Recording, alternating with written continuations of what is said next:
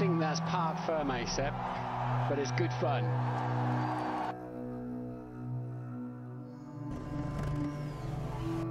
I want us to finish one. I want us to finish one. It's not fair.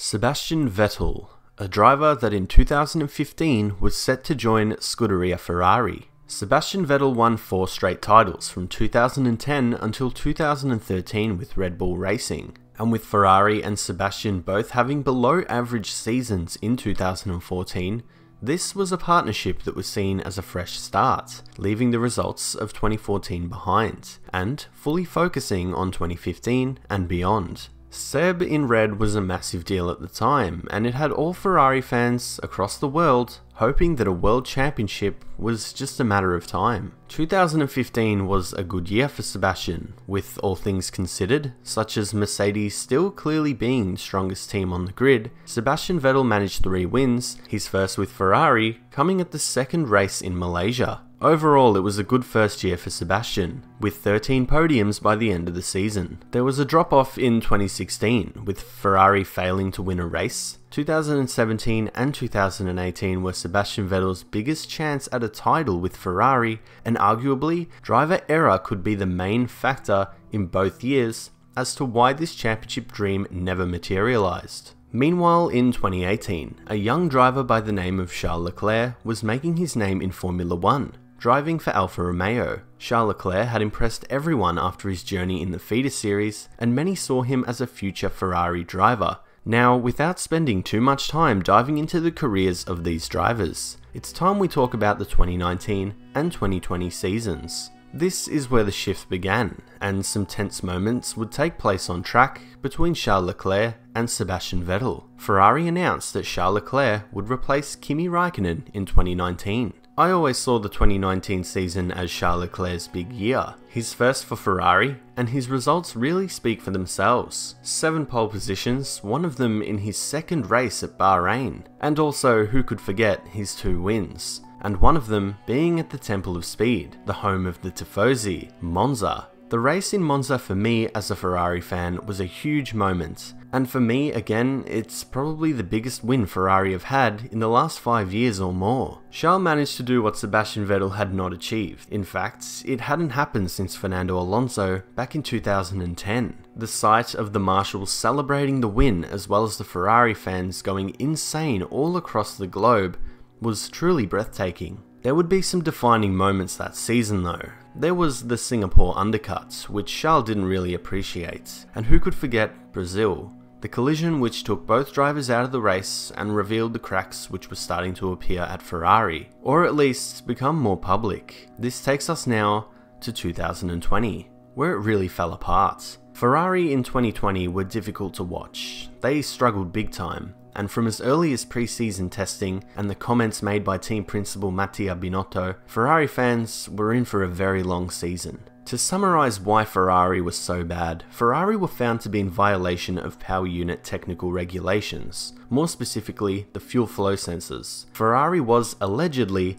tricking the sensors in order to gain a straight line speed advantage, all thanks to the increased fuel flow. We still don't know the settlement between the FIA and Ferrari, after the outcome of the investigation remains between the two sides, but what we do know is that something dodgy was definitely going on. Aside from a few decent results for Ferrari, the team really had an awful year, but this isn't exactly a season review, because something was lingering, hanging around, asking questions. Why was Sebastian Vettel so bad? Worse than expected. Given the car was horrible, it was still surprising to see a driver such as Sebastian performing so badly. Many felt Seb was being ignored, left behind, and maybe even unfairly treated by the team. Something definitely felt off, and questions were starting to be asked, even by Sebastian Vettel himself. With all that, let's get into the conspiracy. The first theory is that Ferrari gave Sebastian Vettel a different car to his teammate Charles Leclerc.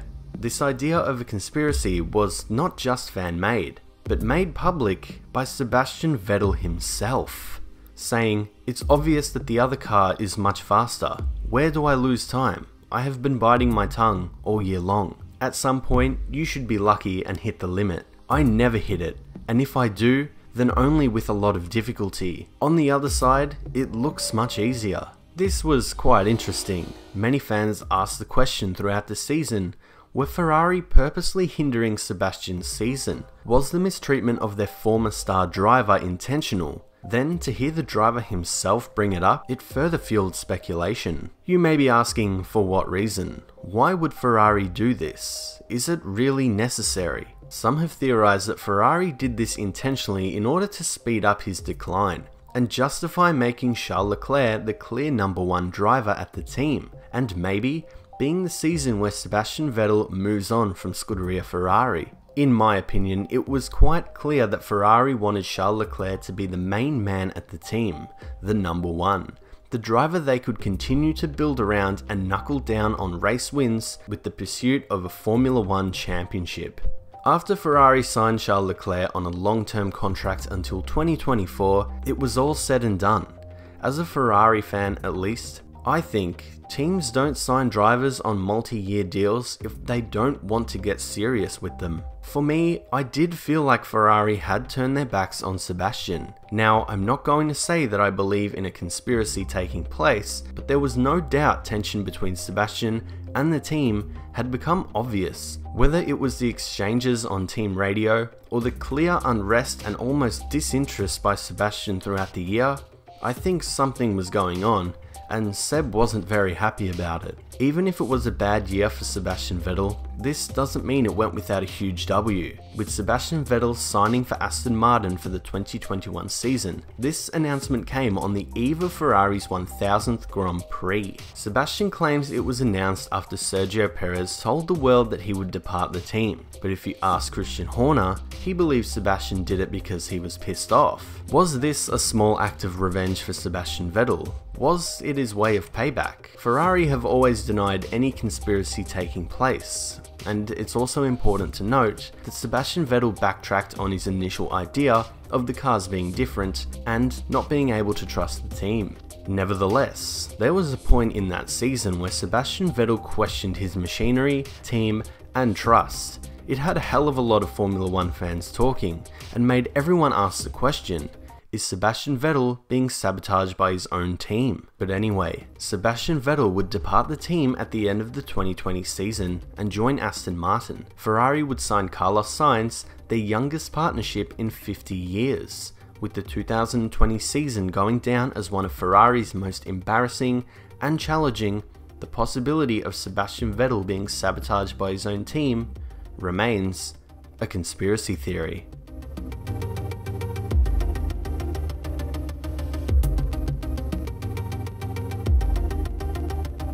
Thank you so much for watching this video. If you enjoyed it, please consider subscribing and hitting the notification bell so that you get notified every time I upload and you won't miss a thing. And with all that being said, thank you very much for watching.